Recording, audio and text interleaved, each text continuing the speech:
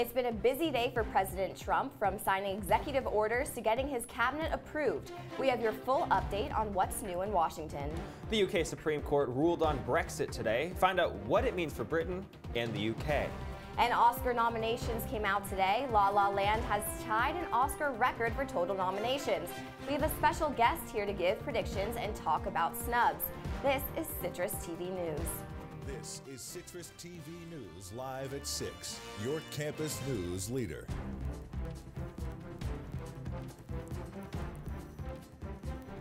Up first, Donald Trump has decided he is keeping James Comey as his FBI director. Welcome to News Live at 6. I'm Nick Papantonis. And I'm Jackie Prager. Comey played a big part in the election, making both sides angry at points. The head of the FBI upset Republicans with his decision not to indict Hillary Clinton, but then decided to restart the investigation on Clinton days before the election. Comey is currently investigating Trump's ties to Russia. This will keep him at the center of that investigation. Police are still searching for two men after a police officer was shot 10 times in DeWitt last night. An Onondaga County deputy was undercover to bust a drug deal when the deputy was attacked by the buyers. The officer was transported to Upstate University Hospital with no serious injuries. Police say they are still looking for the shooters, but that the dealer has been arrested. And construction is set to begin on a new apartment complex that hopes to bring positive change to the Syracuse area. A 50-unit apartment building will be built on Syracuse's north side, specifically for low-income families and people with mental health disorders. According to CNY Services, this is the only development in Syracuse that reserves units for people with mental health disorders. A Binghamton man is hoping to make the city great again. He's filed a request to rename the city's main street, quote, Trump Street, saying the president would give the city extra attention. The man says he has gotten positive feedback from at least one city councilman. A spokesperson at the Binghamton mayor's office says the city is not considering the proposal. And it's time to get a first check on the weather. It was a slightly rainy or snowy day today. Gilat Melamed is in studio with the details. Gilat? Yeah, Nick, right now it's still snowing outside, believe it or not. 30 degrees. It feels more like the low 20s because we have that double-digit winds at 10 miles per hour. When will this snow stop, and what is the rest of the week going to look like? I'll have the answers coming up in my full forecast. And coming up on Citrus TV News Live at 6, a governor collapses during his State of the State address. Find out what happened. Plus, President Trump has signed a new executive order with massive implications for the environment. Those stories and more after the break.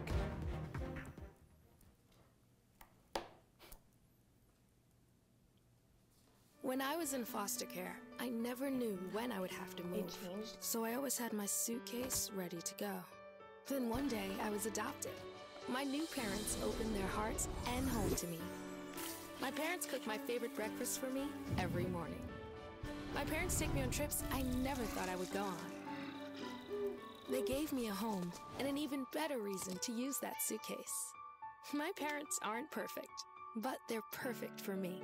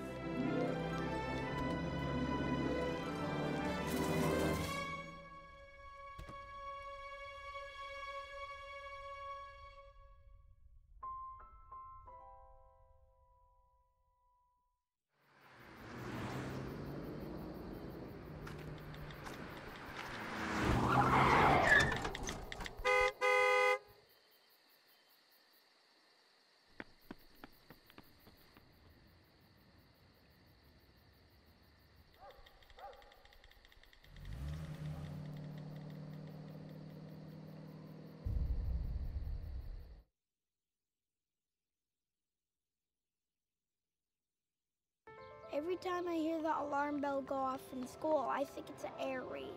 A lot of houses in our neighborhood have been destroyed. I like to close my ears and sing songs whenever the bombs come close. I'm worried our new neighbors won't like us. But I know it's all gonna be worth it. I just want my family to be safe. But these are not my words. These are not my words. These are not my words.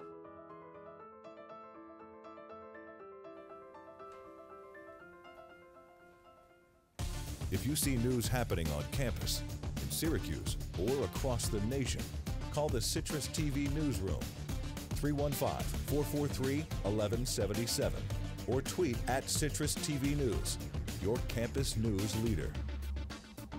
Senate Democrats say they will offer a proposal to spend $1 trillion on transportation and infrastructure over 10 years. The plans are similar to what Trump proposed in his campaign. Democrats say the proposal would create 15 million jobs over 10 years and would give over $200 billion to roads and bridges alone. Although this is what Trump called for, it may create some tension between the new president and Congress. The bill would anger Republicans who do not approve of more government spending. President Trump has signed 2 executive orders that will allow the construction of the Keystone XL and Dakota Access Pipeline. Keystone XL pipeline was rejected by Obama after environmental concerns and protests by Native Americans over the Dakota pipeline that resulted in its rejection. Trump called himself an environmentalist, but many environmental groups are ready to protest the move. And Minnesota Governor Mark Dayton has been diagnosed with prostate cancer. Dayton said he found out last week, but said he is still fit to perform as governor and will finish his term. This comes after he collapsed last night during his annual State of the State address. He finished a speech this morning and then told reporters of the diagnosis. Dayton says he will be visiting the Mayo Clinic next week. Donald Trump believes he lost the popular vote because of illegal immigrants. Trump's press secretary said that the president believes there 3 to 5 million illegal immigrants voted in this election. Spicer offered no evidence to support that claim. Possible terrorist links are surfacing between the Berlin truck attack in ISIS in December and the U.S. strike on Libyan camps a month later. German foreign intelligence says 2 flagged Libyan phone numbers suggest that there was communication between the ISIS attacker and the Libyan camps soon before the incident in Berlin. The following airstrike killed around 80 ISIS fighters. The U.S. is yet to confirm that the external plotters involved in Berlin were killed during the strike. The UK Supreme Court has ruled that Parliament must vote on whether the government can start the Brexit process. The vote is not expected to stop Britain from leaving the EU. The anti-Brexit Labour Party said they will not vote against the will of the people. The court also ruled that the Scottish Parliament and Welsh and Northern Ireland assemblies do not have a say in the vote. And China has asserted it will defend its rights to the South China Sea after Trump administration vowed to prevent China from taking territory. The South China Sea remains an important shipping route and is contested territory between China, Vietnam, and the Philippines. White House spokesman Sean Spicer said the U.S. will make sure to protect its interests in the region. Trump's comments break years of U.S. foreign policy as former President Obama refused to take a side. And 30 schools in eastern Mosul reopened on Sunday after 2 years under jihadist rule. The UN Children's Fund says over 16,000 students are now able to continue their education. UNICEF's support of Iraqi rehabilitation includes providing school supplies and anti-violent awareness programs. More than 40 other schools are expected to reopen in coming weeks as the security situation improves. And Israel will build 2,500 new homes in the West Bank. This is the first move the nation has made since the inauguration of President Trump, who says he'll be more tolerant of Israeli settlements than former President Obama. The move is angering Palestinians who say the settlements undermine hopes for peace and take the land they hope will be a part of their independent country. And the Office of Civil Rights in Syracuse is in Syracuse for a Title IX investigation. A student claims that the university did not respond to a sexual assault case. Jenna Babyak has the full story. Educating the entire public is the way that these things are going to be improved and bettered on college campuses. On June 22, 2016, an investigation was opened for Syracuse University's handling of a sexual assault case. A former student filed a formal complaint against SU, alleging that the university did not respond promptly or equitably to a report of sexual assault made in May 2015. They try their best to hide them to keep the reputation of the college at its best. I actually don't really know anything about the rape case. I didn't hear anything or read anything about it in any publications or emails or anything. The complaint was lodged with the Office of Civil Rights, the federal agency which oversees Title IX. The law prohibits institutions that received federal aid from discrimination based on sex. I really don't know much. Syracuse has done a pretty good job of covering it up and not really releasing a lot of information to the public until recently, but even then, not too much has been released, so I'm still not really know what's going on. 2 community meetings open to students, faculty, and staff are being held in Shine today and tomorrow. During the meetings, the representatives will discuss the office's role in the investigation and will accept questions and information from those attending. Many female students expressed at the forum that they have felt uncomfortable on campus and have tried using the DPS escort service, calling and requesting rides or walking escorts, but no one would come and they would be forced to walk home alone. Some professors felt that they lacked training in how to deal with Title IX violations. As a female student, especially a college student, I feel like I should know what's going on campus about sexual assault. Especially, I think the statistic is 1 in 5. So that's just scary that I don't know.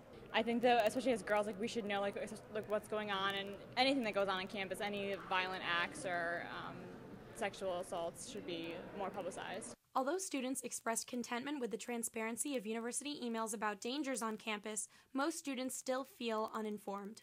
Jenna Babyak, CitrusTV News. Representatives will be holding another meeting tomorrow at 9:30 in Shine.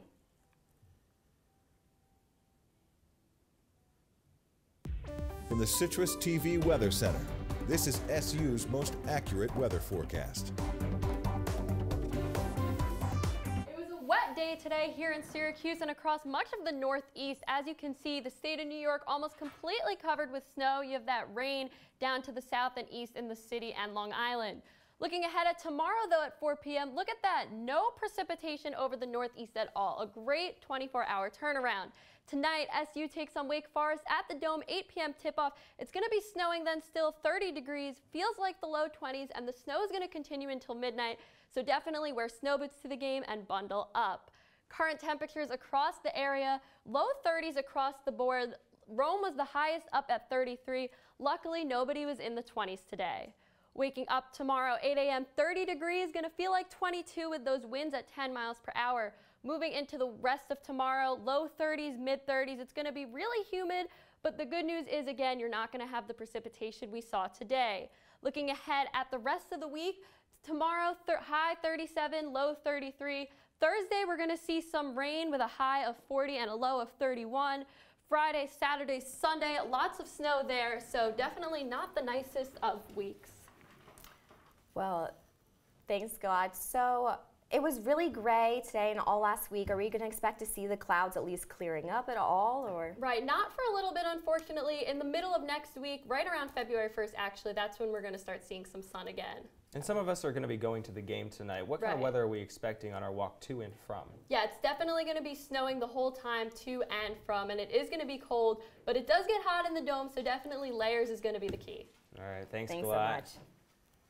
Up next on Citrus TV News, all of the Oscars news you need to know, plus predictions and, of course, the snubs. And writer at Saturday Night Live is out after an offensive tweet during the inauguration. We'll be right back.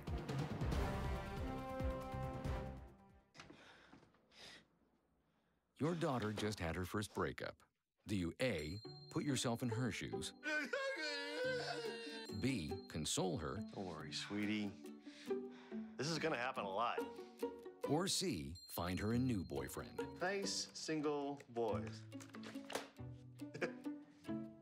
That was weird. As a parent, there are no perfect answers. But you don't have to be perfect to be a perfect parent. Thousands of teens in foster care will love you just the same. Well, Thomas, you've got prediabetes. But with more exercise and a change in diet, it can be reversed. I've tried exercising.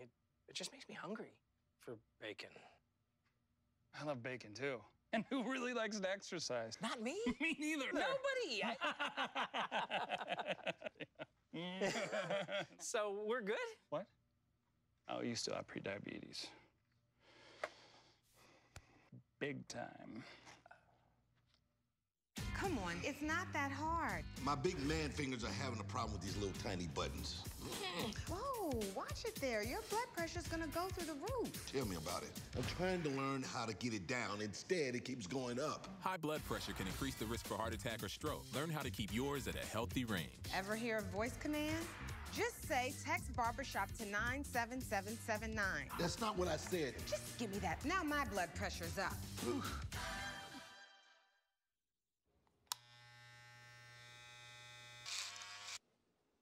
You've messed up your son's haircut.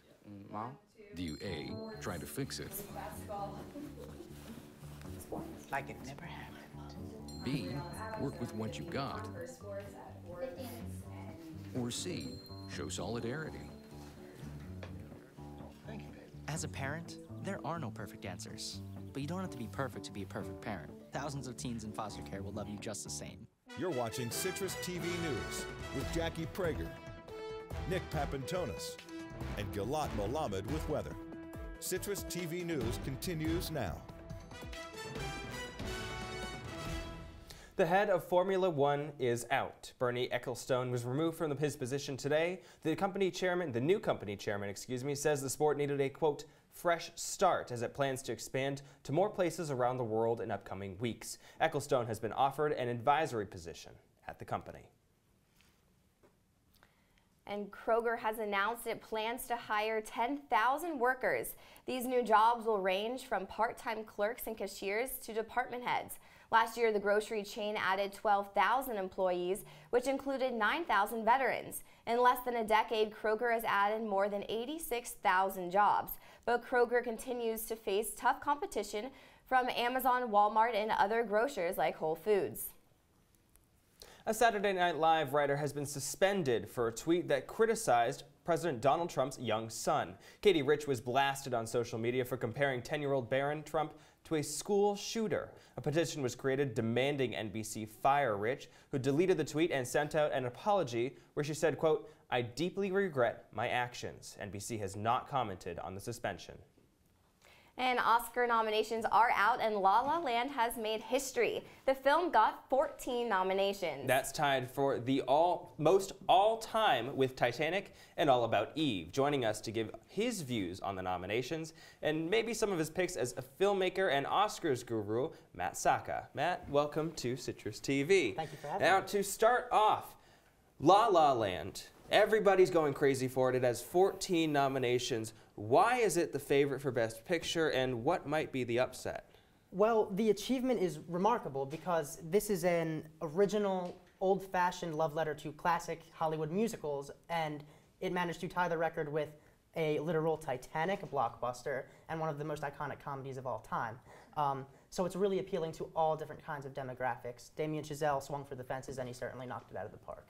It's really incredible. I went and saw it, and I loved every minute of it.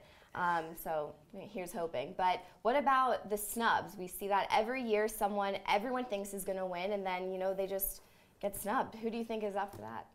The most egregious snub that I have seen this year is absolutely Amy Adams for Arrival. She gave a completely layered and nuanced performance that throughout the film almost seems as if you're watching two completely separate characters. Besides that, anything that had to do with silence, that film proved that when you combine Martin Scorsese, his passion project of 28 years, Andrew Garfield, and Liam Neeson, you only get one nomination. And for the first time in, I think, 3 years now, we have a not Oscars So White. Can you tell us a bit about the performances of the minority actors and actresses and what anybody that's favored to win? Absolutely. First off, that's just absolutely incredible because this is the first year ever where every single acting category is representing a person of color. As for favorites, Viola Davis is in the lead clearly for Fences, and she gave a tremendous performance, well-deserved. Competing against her, funny enough, is Naomi Harris for Moonlight. And in Best Actress, Ruth Negga managed a surprise nomination for Loving. She is more of an outside chance, but Viola Davis and Naomi Harris are frontrunners in their categories. Thanks very much for joining us, Matt. All right, time to get a check on sports. Coming up on sports, men's basketball looks to break their losing streak, and Syracuse football's schedule for next fall has been released. Find out what Baber's squad has in store for them and more sports on the Hill after the break. Hey, look, it's those guys. Are you good to drive? I'm fine. How many did you have? I should be fine. You should be. Go and step out of the vehicle for me. See ya, buddy. Good luck. So turns out, buzz driving and drunk driving, they're the same thing, and it costs around $10,000. So not worth it. There are 16 million children struggling with hunger in America. This is a serious problem, but one we can solve. Visit feedingamerica.org to help. Together we can solve hunger. Together we're feeding America. I already knew that I was going to go to college, from a young age. I definitely want to major in political science, become the mayor or something, make the situation better for other people. My name is Justin, and I am your dividend. Got a quarter?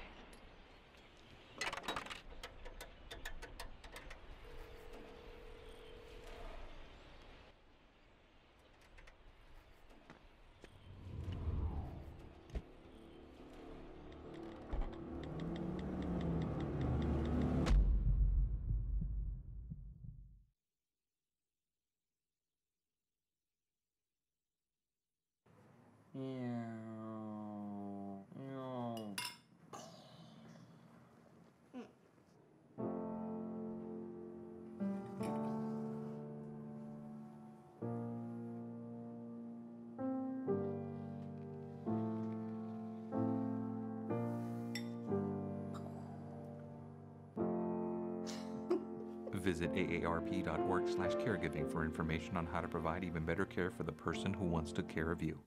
And now, your Citrus TV Sports Report.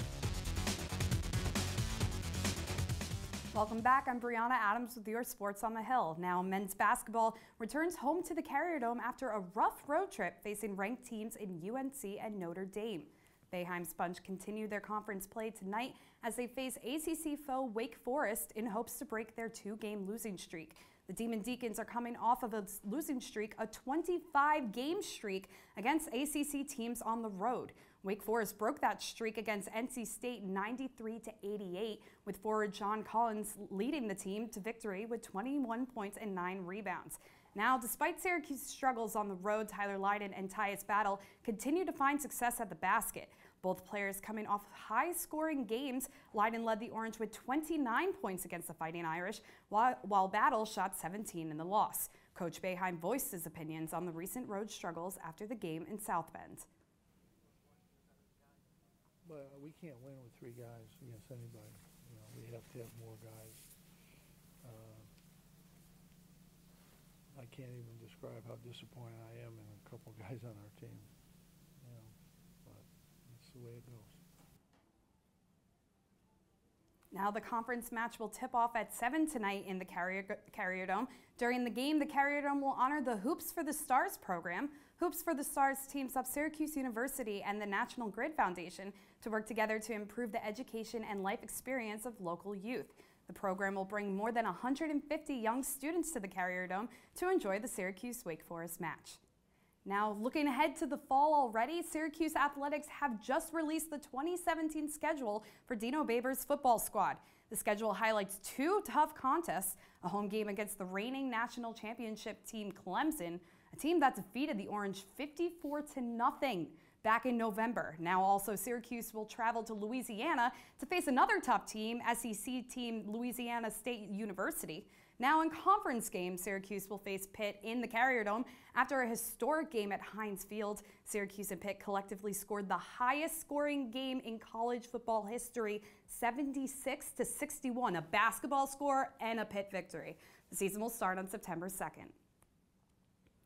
Now, in women's basketball, senior guard Alexis Peterson has been having a dominant season so far. The point guard's consistent success 21 games in has given her national recognition. Peterson has been named to the mid-season watch list for the Ann Myers Drysdale Award. Every year, this award recognizes the top women's college player in the country for basketball. Peterson's resume includes the team's most recent success against 14th-ranked Miami, dominating the team 81-48. Now in this huge upset, Alexis Peterson knocked 24 points down against the Hurricanes. This was her 15th game, scoring 20-plus points with 2 games in the 30s. Peterson looks to continue the success with a matchup against number 19 Virginia Tech this Sunday in Blacksburg. Now, Syracuse women's lacrosse head coach Gary Gait will be taking on more responsibility as the season gets closer to opening day. Gait has been chosen as interim commissioner of the United Women's Lacrosse League. When asked how he will tackle it all, he said that his first priority will always be Syracuse, yet he says it will give him a chance to give opportunities for female athletes to continue to play elite lacrosse after college. Gait is in his 10th season coaching the Orange with a record of 150-48, including 5 straight trips to the Final Four. Now, well, also, before you speak, headed over to the NHL, both the Islanders and the Sabres will play tonight. Both the Sabres and Islanders are tied for lowest points in the Eastern Conference. So these two teams are playing against Columbus and Nashville. Nashville coming off a 3-game winning streak and Columbus coming off an OT win. I was so excited to get to my big burning question. I am sorry. But Syracuse hasn't been doing too well this year, something that we're not very used to. And tonight is a big game. All of them are big games if we hope to make it to March Madness. What's your prediction?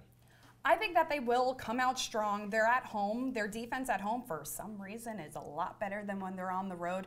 Given the road games have been a little tough recently with UNC and Notre Dame, but the zone's going to come out to play. They know that they got to bounce back from this because they're 3-4 in the conference as well. If they want to bid to the tournament, they have to do good tonight. If only we could take that Carrier Dome and move it everywhere. That would be fantastic. Problem solved. Hopefully they'll pull out a win tonight, but thanks so much. And we've been over the best movies of the year, but what about the worst? Stay tuned. Sorry about that. This is the story of a boy who didn't talk for a long time. The boy liked things to always be the same. Any changes would scare and upset him. The unknown was an unfriendly place. The boy was very sensitive to lights and sounds. So he built secret hiding places where they couldn't get in. The boy didn't like looking people in the eye. He wasn't trying to be mean. It just made him feel uncomfortable. Hi, hey, how's it going? What's up? Sometimes he'll flop his arms weather. We're gonna do again wake up and weather. again. One wake up weather check. One day, I found out I have something called autism. My family got me help. Slowly, I found my voice and learned all the ways I could live with it better. Early intervention can make a lifetime of difference. Learn the signs at autismspeaks.org. Welcome back, Gilat. So what are we looking to wear for tomorrow morning? Well, the temperature tomorrow is going to be the same as today, so you can wear whatever you wore today, but you won't need any snow boots, rain boots, or umbrellas, so that's the good news there. Well, great. Thanks so much. Thank you very much. So, the Oscar nominations were released, and so were the Razzies. So, joining us again to talk about this is Matt Saka. I look at some of these movies on this list in front of me. Batman vs. Superman, Zoolander 2, Medea is on that list. How bad were these films? Pretty much cinematic atrocities, I would say, and for completely different reasons. Some of them just had extremely lofty expectations and failed to meet every single one of them, while others didn't even have a high bar to fill and still managed to fail. Well, great. Well, we'll be sure to look out for that, but for today, that's all we have for today. I'm Jackie Prager. And I'm Nick Papantonis. Be sure to check us out online and on YouTube and our website. Have a great night, Syracuse.